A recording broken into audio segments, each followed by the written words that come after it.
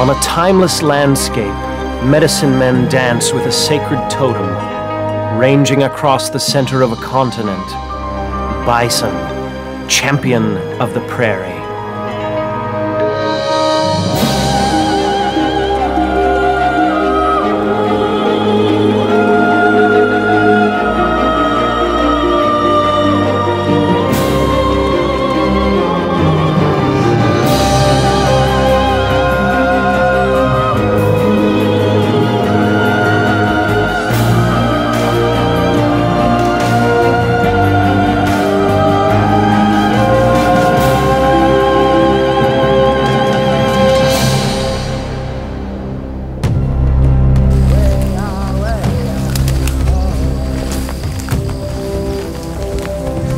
This is a song of the Lakota Nation. The whole world is coming. A nation is coming.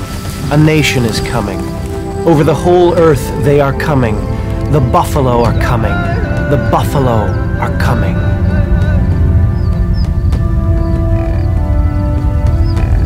The bison were everything to the Native Americans of the plains. Bison provided everything for life: food, clothing, shelter, and was an important part of their spirituality.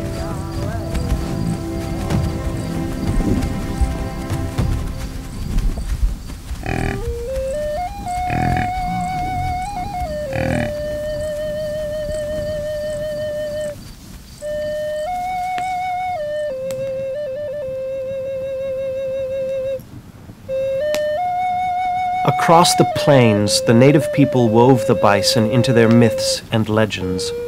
This is one of many stories.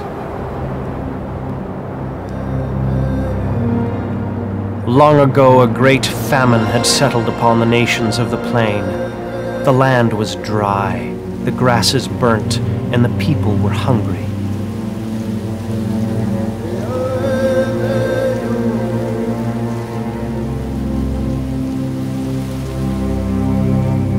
The animals too suffered. Many had died or moved away searching for food.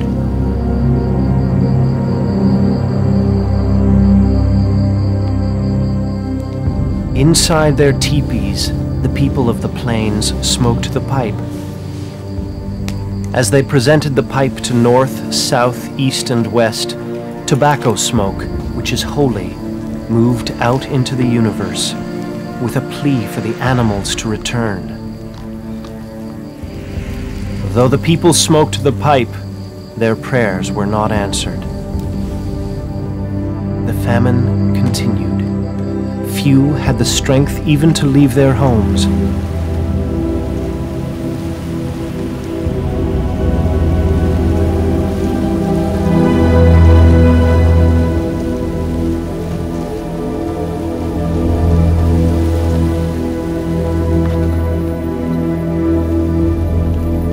Summoning what strength she had left, one young woman walked across the bleak landscape, collecting firewood.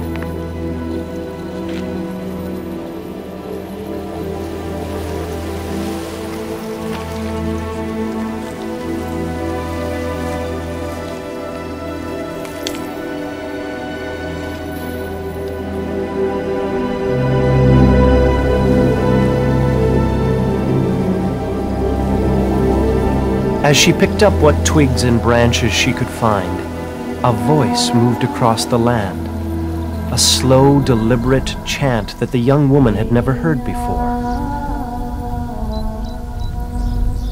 The incantation drew her to a solitary tree. Nestled in the fork of that tree was a rock, and it was the rock that was calling to her.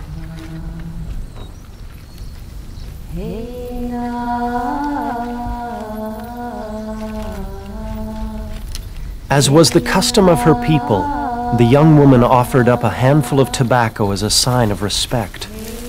The voice spoke to her like a gentle wind. "Carry me back to your people and teach them this song. Carry me back to your people, and the bison will return."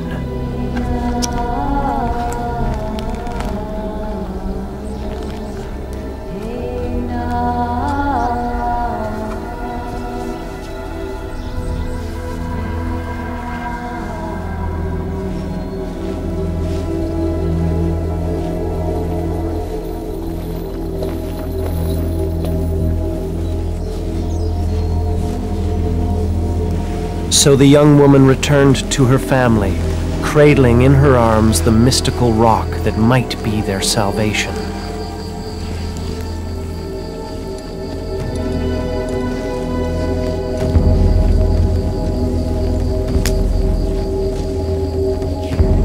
In the tradition of her nation, the young woman presented the rock twice to the eldest member of her family, and the third time, he took the rock and blessed it with sage smoke.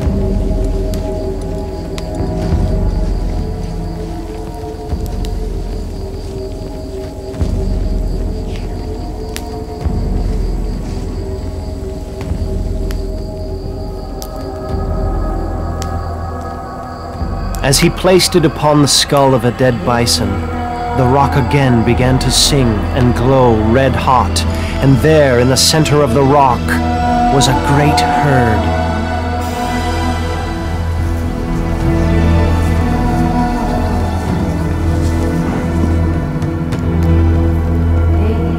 The young woman and her people learned the song that night.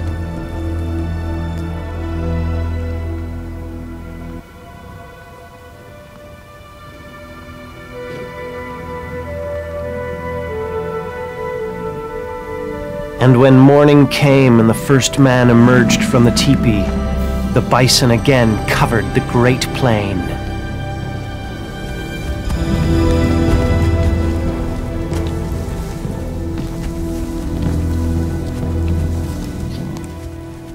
European bison, like the ones in this cave painting, have been hunted to near extinction. While small populations of European bison remain, the North American bison exists in much larger numbers.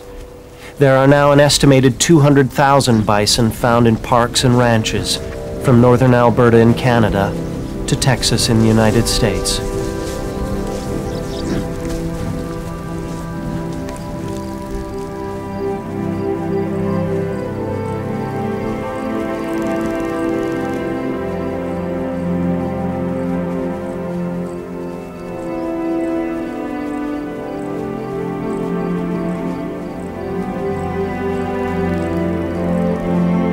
Evolving over hundreds of thousands of years, the bison has become perfectly adapted to the extremes of North American climate and geography. Here, close to Yellowstone National Park in the United States, winter temperatures drop below -30. The bison advance through the snow, moving their massive heads from side to side, revealing grasses that are cloaked in up to a meter of snow.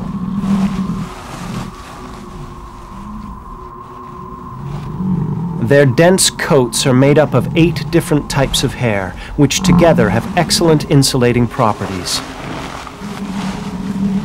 This dense, multi-layered fur provided Native Americans with winter robes that kept out even the bitterest cold.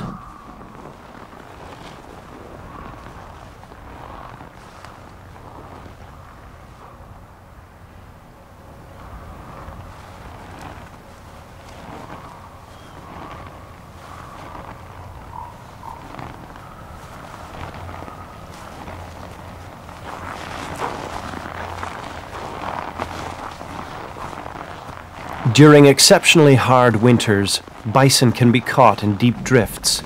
Unable to extricate themselves, they starve. However, only rarely does winter ravage bison populations. Protected by thick winter coats, they await the spring.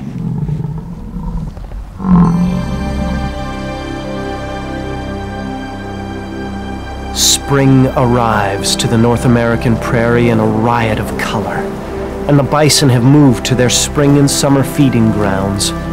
Amongst the flowers and grasses, the cinnamon-colored coats of newborn bison. Most are born in May and begin to move with the herd within a few hours of birth.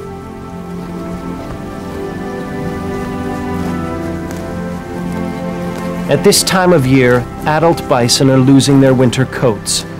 The fur seems to peel off, almost like sheared wool.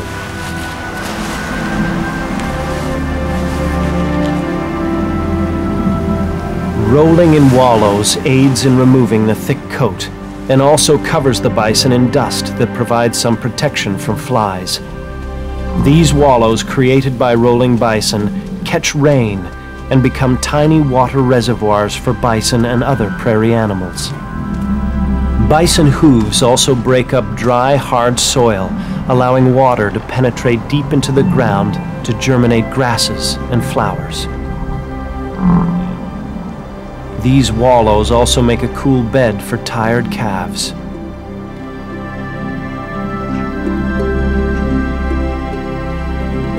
By June, the calving season is almost over.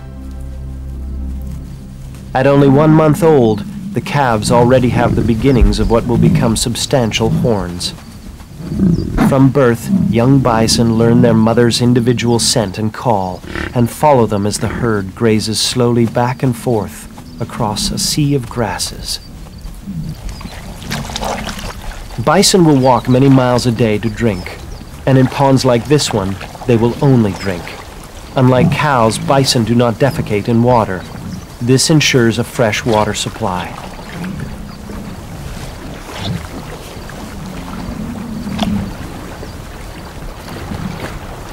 The shape of a bison's horns is one way to tell its age.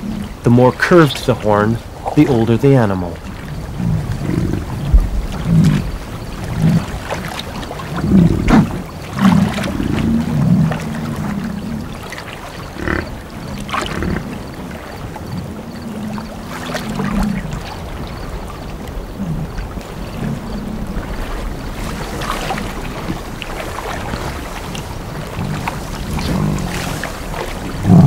Bison have been called natural engineers. Native Americans followed bison trails over long distances, not only to cull the herds, but also because the bison trails were the paths of least resistance across the plains. Early surveyors plotting the course of what would become a transcontinental railroad followed bison trails for miles, unable to improve upon the gradient.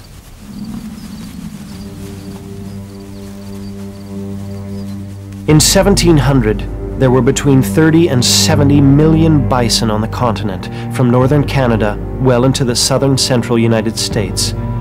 100 years later, they were almost extinct. Millions of bisons were slaughtered, their carcasses left to rot by the side of newly constructed railroads. The railroad encouraged the wholesale slaughter, and the killings took on a macabre atmosphere of a cheerful Sunday outing.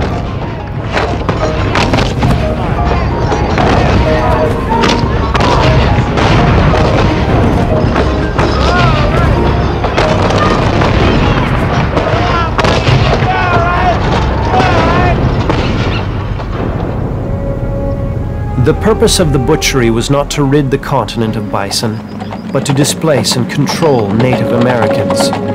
Without the bison, the nations of the plains lost their livelihood. Eventually, the vast majority of Native Americans were moved onto reservations, and their ancient way of life, like the bison, was gone.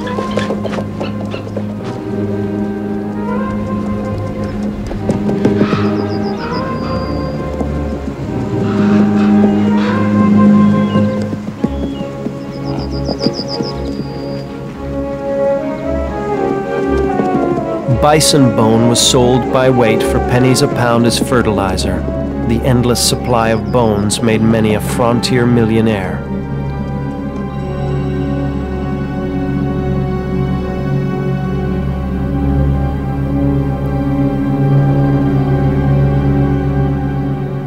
As the bison disappeared, the men who carried out the killing and those who opposed them entered into American folklore. Their names still conjure up images of the Wild West. General Custer, Buffalo Bill,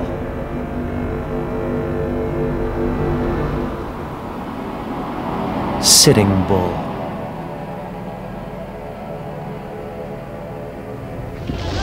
The illustrated journals of the day recorded the bison's demise. Chabonnier, a peace chief of the Potawatomi Nation, said in 1827, "In my youthful days I have seen large herds of bison on these prairies, but they are no more."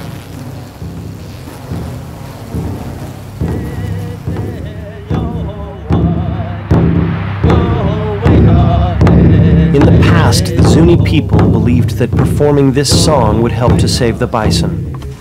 Members of the Zuni nation continue to perform this bison song to preserve the species and their own sacred traditions.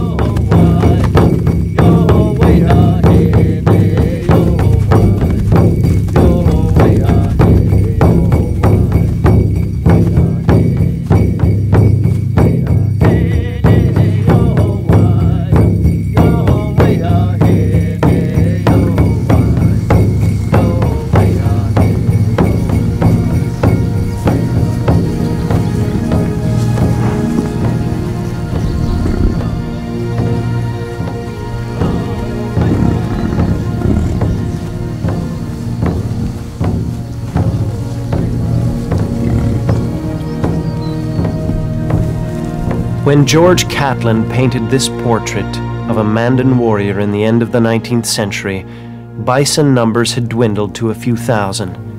Today, across North America, the bison have returned. There are more than 200,000 bison on native land, ranches, and protected parkland. The bison and Native Americans are beginning to reclaim their splendid past.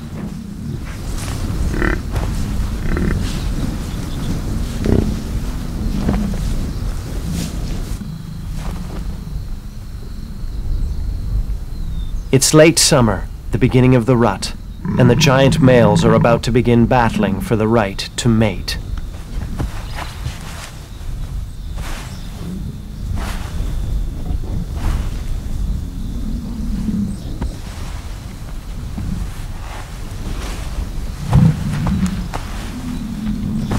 Groups of male bison spend most of the year outside the herd of females and calves. But at this time of year, the males penetrate the herd, searching out females who are ready to mate.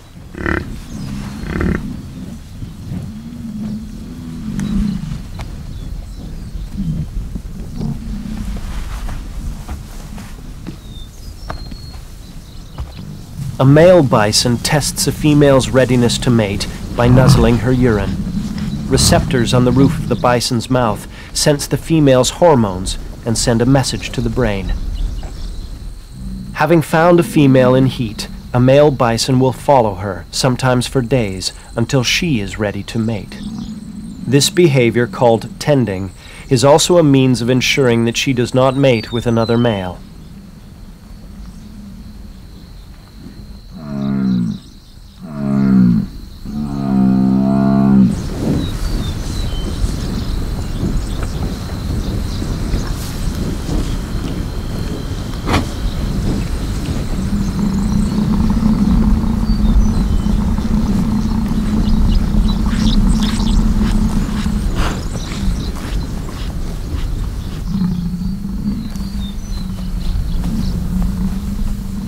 For most of the year, bison herds seem slow and peaceful. This careful tending of a female is the preamble to the coming battle.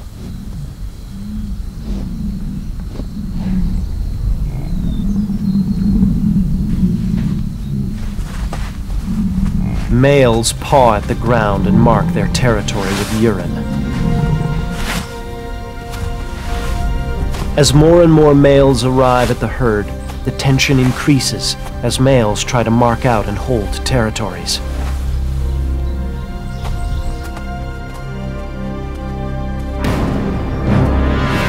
Inevitably, the battles begin, and males weighing up to 2,000 kilos will run head-on at each other with incredible speed.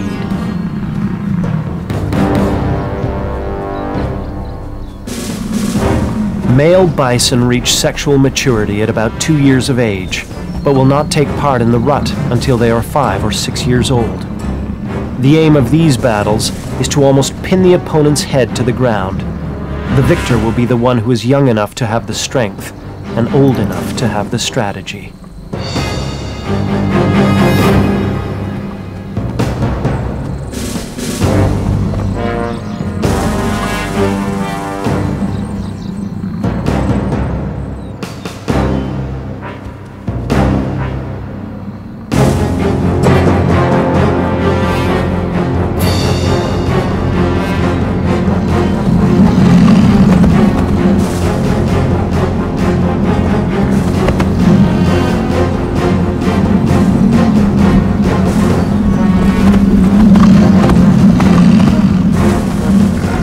Shaking their heads like dazed prize fighters, the conflict comes to an end when one of the combatants concedes and moves away. During the rut, a male bison can lose 1/5 of its body weight. Death is rare. Injury, however, is not.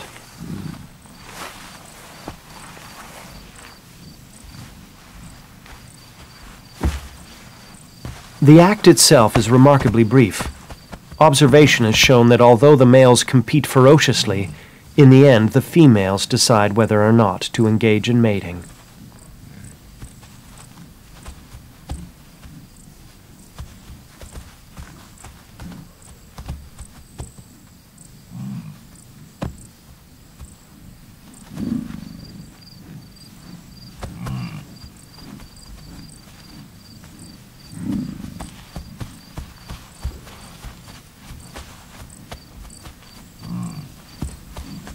With the rut over, calm returns to the herd, and the cycle of birth will begin anew next spring.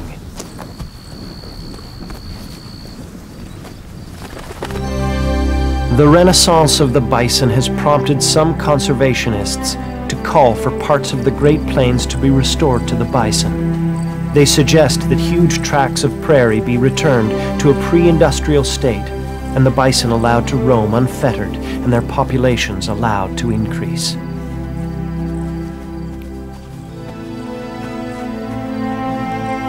What is more likely is a strange marriage between capitalism and tradition. Native peoples have begun to re-establish bison on reservation land. Ranchers are beginning to realize that bison are easier to keep, and their beef fetches a higher price at market than cattle. The Denver Buffalo Company in Colorado does a thriving business in bison. The quintessential symbol of the frontier, the bison is sculpted and painted, and its image sells everything from jeans to dog biscuits. Commerce has played a significant role in the return of the bison, as it did in its near destruction.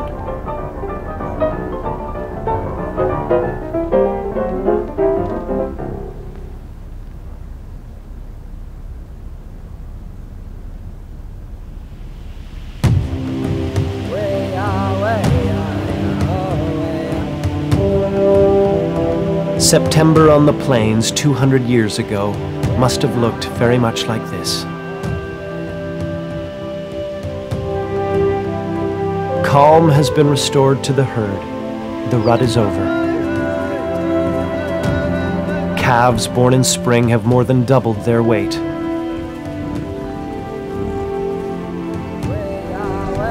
And the coats of the adults are beginning to thicken in preparation for the coming winter.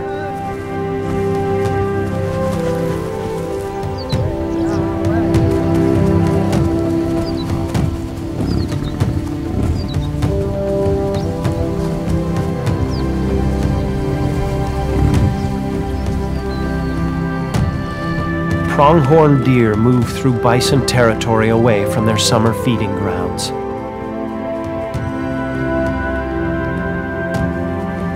Today, whether on ranches, reservations, or parks, the renaissance of the bison is restoring a balance to the landscape.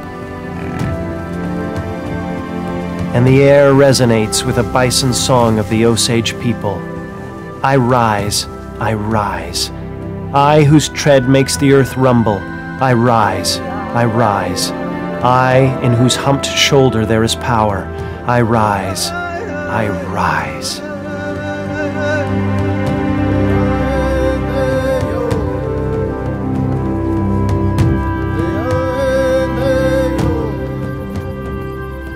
The nation has returned, and once more there is a reverence for the totem of the prairie.